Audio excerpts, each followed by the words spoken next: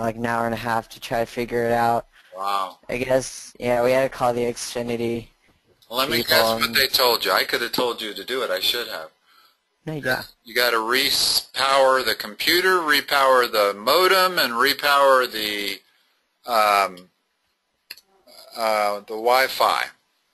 Yeah, it was the Wi-Fi that wasn't working. Yeah. Yeah, it kept going to Xfinity Home, and we have Netgear. Next time you have a problem, remember to do all three. Okay. Because if it's your Wi-Fi or modem, just rebooting the computer won't resolve it. Okay, yeah. And that usually does it. It solves most any connection difficulties. That'll always be the first thing they'll tell you to do. Okay, cool. Okay. All right. It's real blurry. These out. If I can't, you have this paper in front of you, and you can verify. Yeah. I'm reading. Okay. Do we want to do the circled ones? We just want to do the ones that aren't circled. We already checked the ones that are circled. Okay. So that's pretty much all the odd ones. So. Okay. Let's see if I've got this right. 11x cubed y. For 55b. 55a. Actually, I think we're doing just 55b actually. Okay. So yeah, do you just want me to read it off to you? Yeah, why don't you? That's probably easier. Okay, so it's negative 2x squared y. Hold on. Yeah, go ahead. Oh, I'm on the wrong. Yeah, 55b. Yeah. 55b. Oh, I see. And these are all multiple choices. I get it now. Yeah, exactly. I was confused. Excuse me. Oh, I get it. And the circled is the answers. Okay. Yeah, exactly. I'm with this. Oh, I was a little. Hold on. It's alright. It's alright. Now I can't access 55. There it is. Yeah, there we go. 5b. Read it for me. Yeah, so it's negative 2x squared y. Let me see. Okay, plus 6xy. And then those are in parentheses. Plus 7x minus 7. 7xy minus 7, my bad. All right. Plus negative 4x squared y. Excuse me. No, bless you. And then negative 8xy minus 2. Okay. Since we're adding these three things, the only thing we can add is terms that are like. I can't add a x squared y to an xy. No. I can multiply You have to combine them. I can multiply them together, but you can only add and subtract stuff that's the same type of thing. So we want to find, we've got some x squared y's here. I got some more x squared y's over there. How many total x squared y's do I have? XY's. Just the XY or squared? This one, this kind of term right there. There's only one other one in the problem. Yeah, it's negative 4x squared So y. combine them. So I'd be negative 8, negative 6. Negative 6. X squared y. X squared y. Okay, now let's look at the next term that's different. How many of those do I have? We have 3. Okay, so combine those three.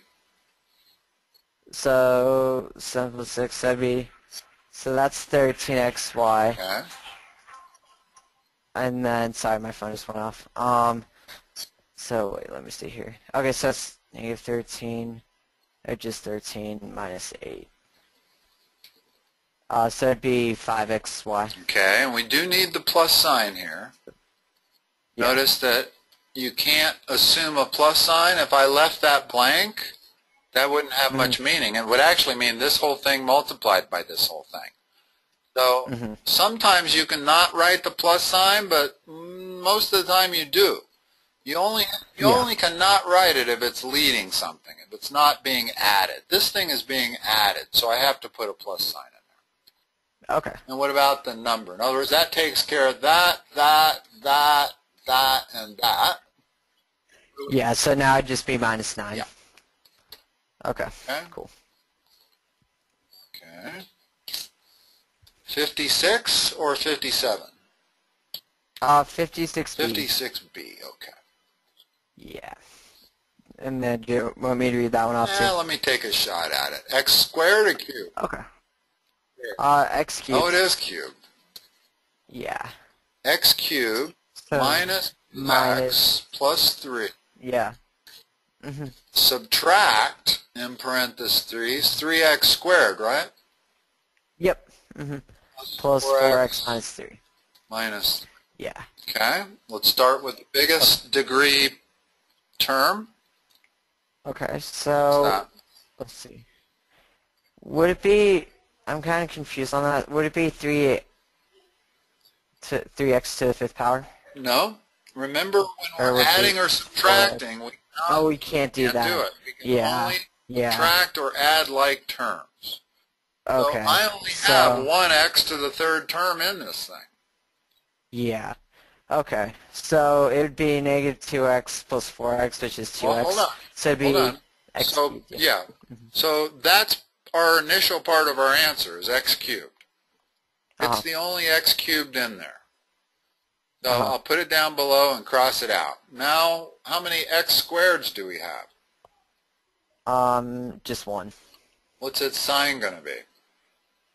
3x or minus 3x squared. Okay, minus 3x squared. The key is you got to distribute this negative sign to every term in the parentheses. Got it? Okay. With that term.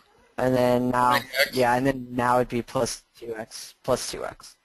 No, you got to distribute that sign to every term in the parentheses. So this minus sign turns this into a minus 4x. Oh, so it would be negative 6x. Yeah. And in fact, let's go back and use the technique that I teach everybody, which is to turn all your subtraction problems into addition problems. And here's how you do it. You change the subtraction to a plus, and you change the sign on everything that follows if it's in parentheses. So this has to be a minus, this has to be a minus, and this has to be a plus. Now I can remove the parentheses. And when you have a plus and a minus next, always a minus. So now I never did need these parentheses, so I can remove those anyway. Now it's just combining all like terms. So you were right, it's minus 6x because I have a minus 2x minus a 4x. What's the number part? And then it would just be plus 6. That's all there is to it. The only trick is that when you're subtracting a big 3 different numbers, in other words, when I had that subtraction and in parentheses, it meant I was subtracting each of those numbers.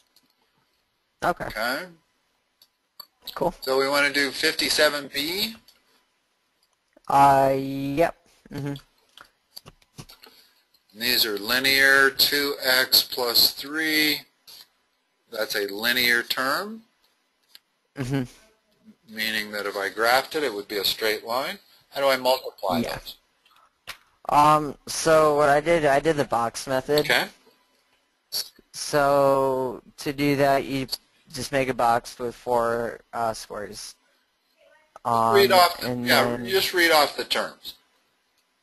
So 2x and then 3, and then 4x and 1, and then so it'd be. They didn't teach you FOIL? No. No. Not really. They didn't teach you what I teach everybody, which is ET. Let me teach this to you because I think you'll like it better. Sure. Okay? ET means every term by every term. So here's how I'm going to multiply this. I'm going to take this term, multiply it by this term, then I'm going to take that same term and multiply it by the other term, and then I'm going to take the second term, the 3, and multiply it by the first term, and then I'm going to take the second term, the 3, and multiply it by that term. Notice every term by every term. So now what's the first result? That happens to be the same as FOIL. FOIL is first, outside terms, inside terms, last terms. That's what FOIL stands for. I personally don't particularly like FOIL. I prefer ETET. And the reason is that ETET applies even if it's 2 terms times 3 terms. Okay. So it's more robust. But FOIL would work just as well here. Your box method is just an example of FOIL. But it sounds too close to the California method for factoring. When you multiply every term by every term, what do you get as a first term? So for the first term, you get 8x squared. Next term? Plus 12x. Always go in a certain order. Okay. There's nothing wrong with what you did. Okay, I'll do that. What's next? Okay. And then minus 2x. Okay. Minus 3. Okay. There's nothing wrong with that. You did the 2 middle operations in the reverse of the way I would have done it. Let's just review that again. Okay. I did that times that, and then I did that same number times that. So my answer would have been 8x squared minus 2x. Then I do that times that, which is plus 12x. And then the last. Now you say, well, what's the difference? It gives you the same answer. And it's true, it does. The difference is, pretty quickly, you're going to have to do this. Yeah. You're going to have to multiply a binomial term times a trinomial term. And the biggest danger, if you do it the way you do it, is getting lost. In other words, if I do this times that, and then I do that times that, and now what? Well, maybe I'll do that times that, and then I could do this times this. Did I do them all, or did I miss one? I don't know. Yeah. So I follow a very strict pattern that I will never forget. I do the first term times each term. Okay. And then I do the next term times each term. And then I do like that. And that way I could even handle an x plus y plus z times an a plus b plus c. That produces all kinds of terms. But when you get this many terms, the trick is to make sure you got them all and that you didn't leave any out. And the way to do that is it's like starting from the first, and you know you're not going to leave any out if you follow a pattern. All right. Okay, cool. 57. Yeah. So now 58b. Okay. Here we go. Glad they gave this to you. I wasn't sure if I was explaining something you didn't have to know. Okay. Okay. So let's do this, and let's use a pattern so we don't end up missing one. Okay. Tell me what to write. So it would, the first line should be 3x plus 3 plus x squared plus 1. Okay, first thing I'm going to do is that. Oh, okay. Right? Yeah. First term by first term. Okay, and Don't then... ever start out doing second term by first term. Okay. Okay? So what's that? Okay. So that would be... Now you can multiply these. You couldn't add them, but you can multiply. Would be, it would be x cubed. Yeah. Okay. Okay, what next?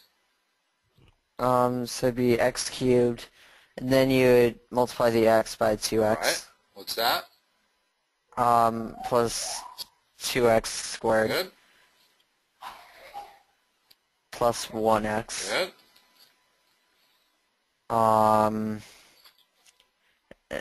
Plus 3x squared. Keep going. Plus 6x plus 3. And you see the advantage of using a very methodical pattern? Mm-hmm. Yeah, that's actually easier. Yeah, it is. There's no think. Yeah. There's no thinking about what to do after you do the first one. Yeah. Okay. Okay. Now combine everything. Okay. Okay, so it'd be x cubed, x cubed plus 3, well, plus 5x squared Good. plus 7x plus 3. Good. Cool.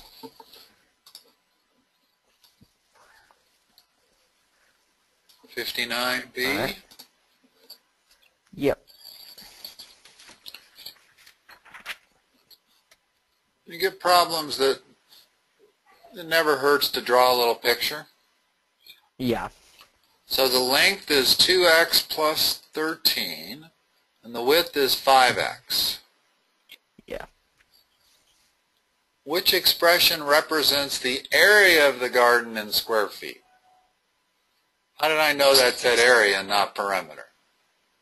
I can't see it. So it has length. If it said perimeter, it would have said feet, not square feet. Okay, yeah, Square feet is a measurement of area. So even though I can't see the word area, I know that that's what's there. Yeah. Okay? Okay. So how would you get the area of this rectangle? What's the formula for area of a rectangle? Base times height. Okay? What does that become? So it'd be 10x squared. Okay? So let me see, 10x squared. And then what's 13 times 5? 65. 65, yeah.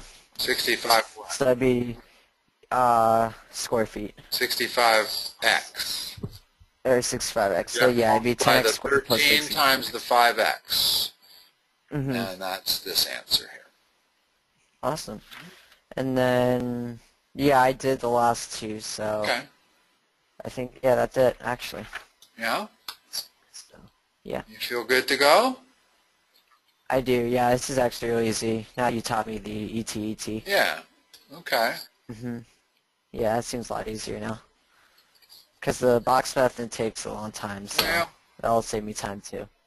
Okay. So, yeah. Let's see.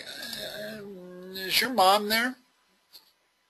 Yeah, let me ask. Hey, Mom. Talk to her because she made this appointment for Wednesday. Okay, yeah, I don't think I'll need you there because we have finals that day. Okay. And then Thursday's our last day, so. Okay.